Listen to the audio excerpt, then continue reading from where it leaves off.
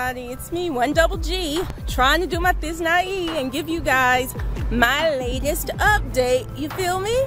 Well, if you don't know, I'm a fan of Love and Hip Hop Atlanta. Clearly I am. But it is time to give you my, I don't even know what week it is, and this is the most probably half-assed update I'll ever do. But I just realized that several people that subscribe to me have had surgery recently, and I am so excited for you all. In particular, Patricia, oh so marvelous, and Ezekiel Godwin. I know there are lots of other people who are getting ready to have surgery or just had it, but I didn't have a list prepared, so I'm so sorry. But my thoughts and prayers are with you all. I'm super duper excited. So high five, guys, and best wishes for a speedy recovery. We have dispensed with the formalities. I want to go ahead and welcome all of my newest subscribers. I'm so glad that you could take part in this journey with me. And without further ado, let's get to the numbers, shall we? I started this journey at my highest recorded weight of 259 pounds, which is essentially when I started my pre-operative diet. I weighed 248 pounds back in August 2013 when I had my vertical sleeve gastrectomy in Memphis, Tennessee. Last update, I weighed in at, I think, maybe 189.5 pounds, and this week I am weighing 191.5 pounds, which is a gain of approximately 2 pounds, which would be rather bad, which is, yeah, I guess kind of bad. However, guys, I have had so much other stuff going on that really and truly, I hate to say it, but the 2 pounds gain is actually pretty good because I had gained more than that, believe it or not. Because about 2 days after my last video, which was about 2 weeks ago, entitled, Why Do I Make Videos? A tornado slammed through my town where I live. Luckily for me, I took refuge in a courthouse, in a courtroom with judges and clients and the public and staff members. So I was lucky and blessed to have made it through all of that.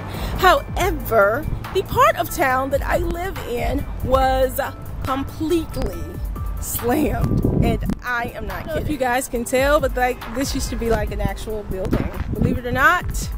And now it is like, has a skylight and all sorts of cool stuff for free.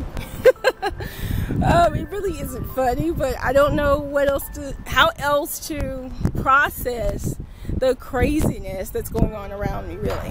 I'm going to try to put some video footage of the aftermath or my area after the hurricane in here somewhere. I would be lying if I did not say it had to be one of the scariest things that I've gone through probably ever. Surgery being one of them, mind you, because I'm used to hurricanes, but you can go inland and avoid the worst parts of that. But a tornado is so unexpected and so unpredictable. It was just like, what? And it is so random. It could have easily have been my office as opposed to where I live. It was just bananas. But I will give it to my community and to, I guess, Mississippians in general. I don't know if it's because we're in the Bible Belt. I have no idea. But it is amazing how fast people are always willing to help out their neighbor and others. Within, like, you know, as soon as the tornado was gone, we had, you know, people whipping out their personal chainsaws and trying to clear roads and do all sorts of things, because that was the only way I could get home. And as I was driving, crawling through traffic, it just got worse and worse and worse, until I was really afraid to turn into my neighborhood and see what it looked like. I consider, you know, myself so blessed and lucky that I came out of all of this with, you know, minimal, you know, like lasting injury or damage.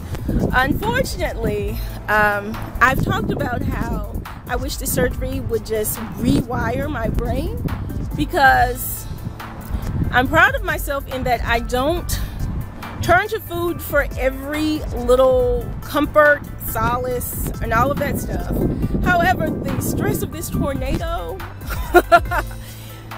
I don't know, I found myself resorting to my old ways and eating pretty much everything in sight. It was the worst week, I think, of eating bad in my entire post-operative life, let's put it that way.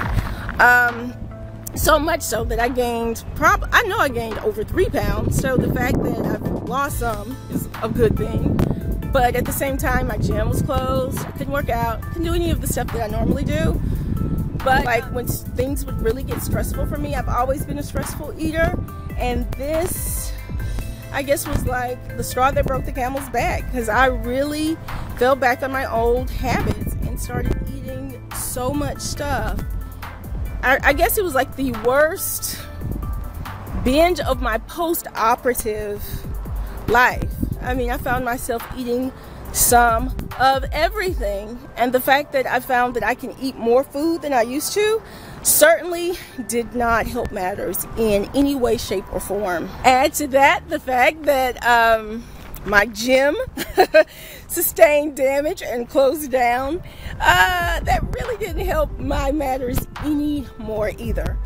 But in the meantime, what I've been doing is basically going to work, and on weekends been volunteering, helping all of the people that are around me that really did like sustain. So I don't know, the extent of their loss I just can't even verbalize adequately. Luckily nobody was seriously injured, or the loss of life has been really minimal here, due in part to news and tornado sirens, thank goodness for them.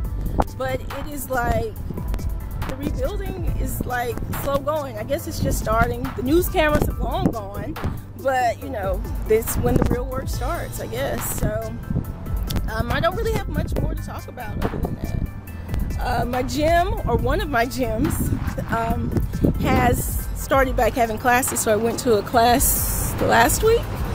But yeah, the pity party's over, the emotional eating is over, Lord willing, and it's just time to get back on my grind.